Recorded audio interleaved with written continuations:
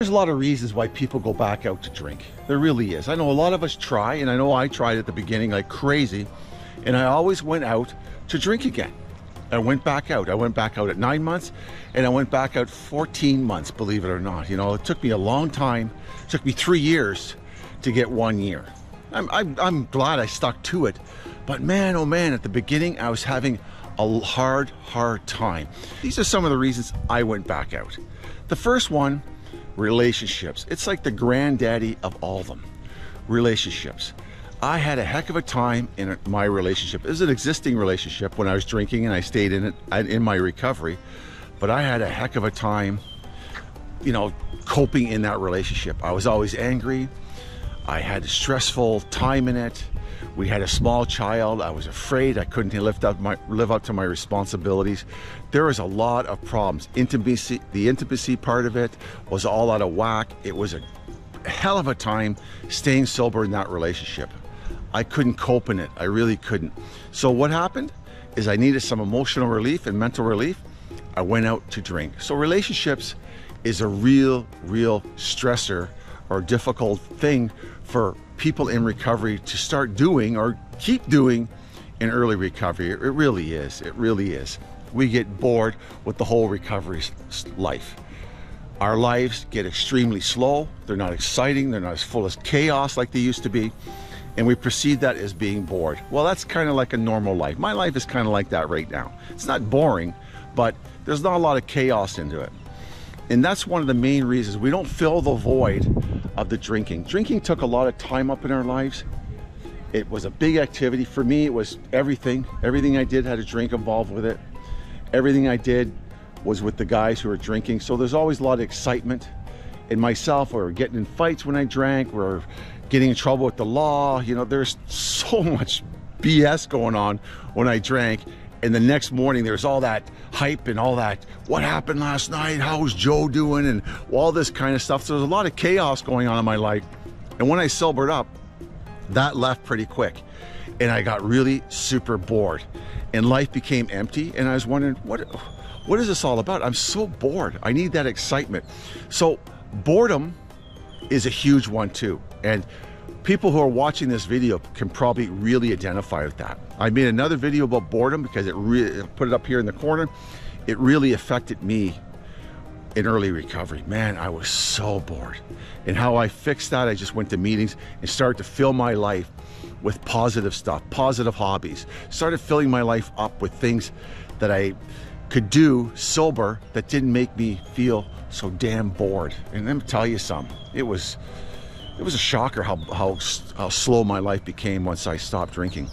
Another one is isolation. And I've talked about isolation a lot in my videos because it's a big one. Isolation, staying by ourselves, even thinking that we can do recovery by ourselves is a form of isolation. We can't. We need to reach out and get support.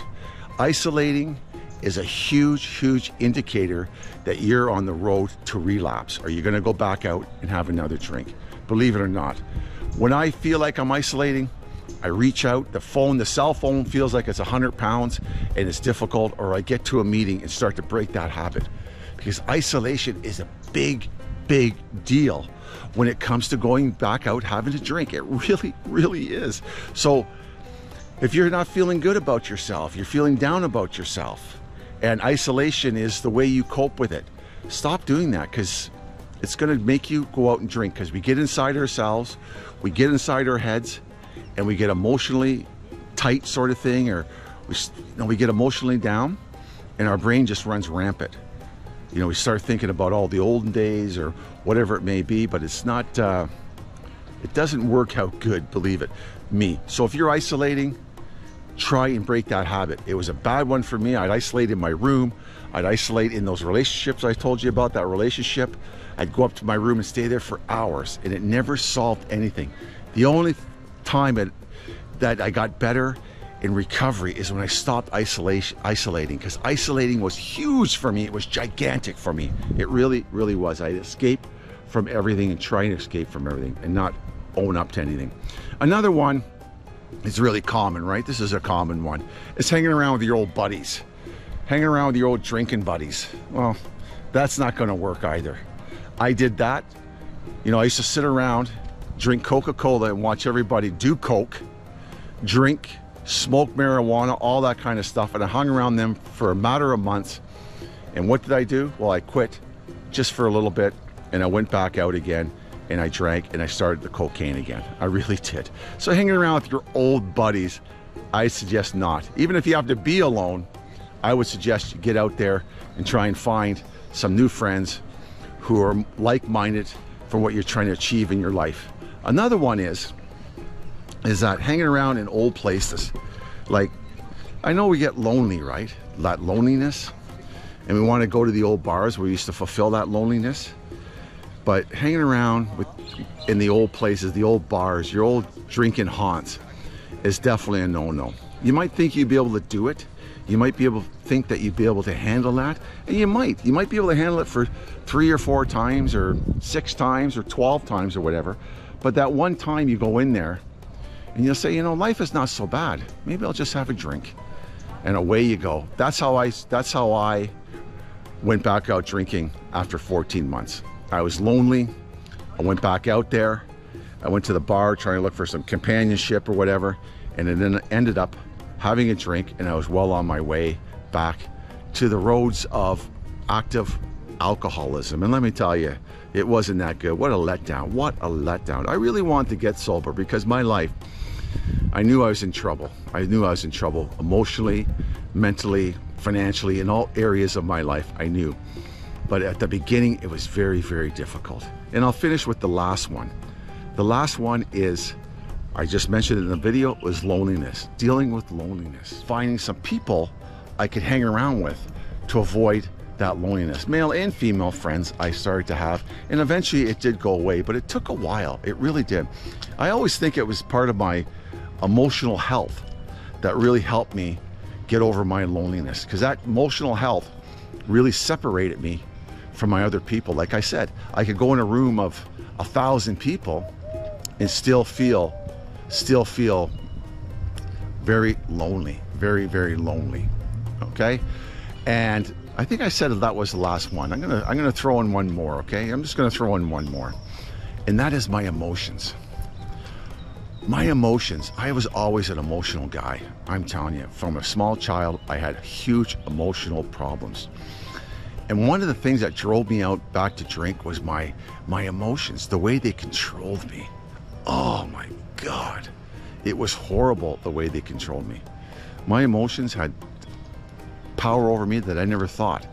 I was up and down like a yo-yo. I was crying at one time, laughing at one time, you know, angry at another time. It's just all over the map. So my emotions at the early recovery had a real grip on me, and they were controlling the hell out of me. And I needed some relief. I couldn't get that relief from it. So I would go out and drink again. That emotional upset, that anger, that sadness, that feeling like a victim, all those things would trigger my drinking because I couldn't handle it. I need to get relief. I felt like my head was going to pop off. And once I had a drink, it all settled down. It all went back to normal. But I knew deep down that this was not the way I was supposed to cope with my life, one day at a time. It wasn't the way I was supposed to do things.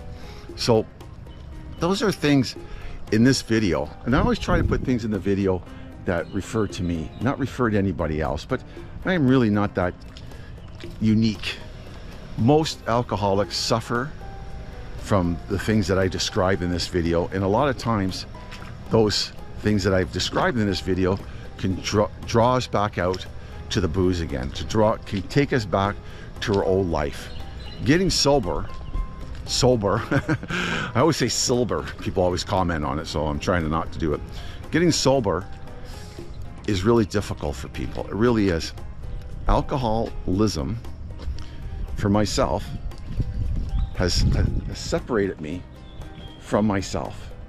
Like I always say, it separated me from 180, like it took away myself. I didn't know who I was. I couldn't accept my life on life terms. I had difficulties, huge, because before I started drinking, I was all messed up. So when I started drinking, it kind of fixed the messed up from the past, but really what I was doing was the same thing, not dealing with anything and just prolonging the misery. So when I sobered up, I didn't know myself. I didn't know what I wanted. I had tons of unresolved issues. Everything was going on. I had huge problems. My friends in Alcoholics Anonymous now tell me that they said that we thought you'd never get sober, Terry, because I was always crying. I was always angry.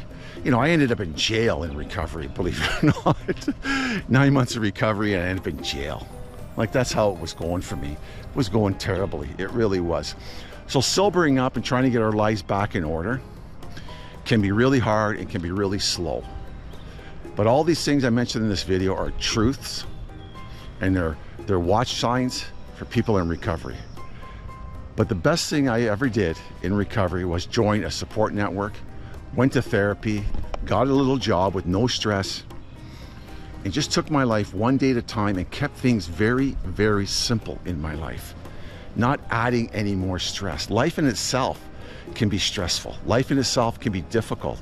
But when we start adding more negativity or start adding other stuff in our lives that stress us out or cause problems, it can really have a negative effect on our recovery. It really can, okay?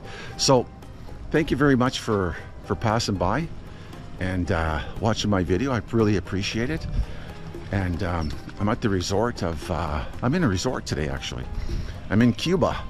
My second vacation in about 2 months, 3 months. I went on my honeymoon. Now I'm at another place in Cuba. I went to Punta Cana before and I'm in Cuba.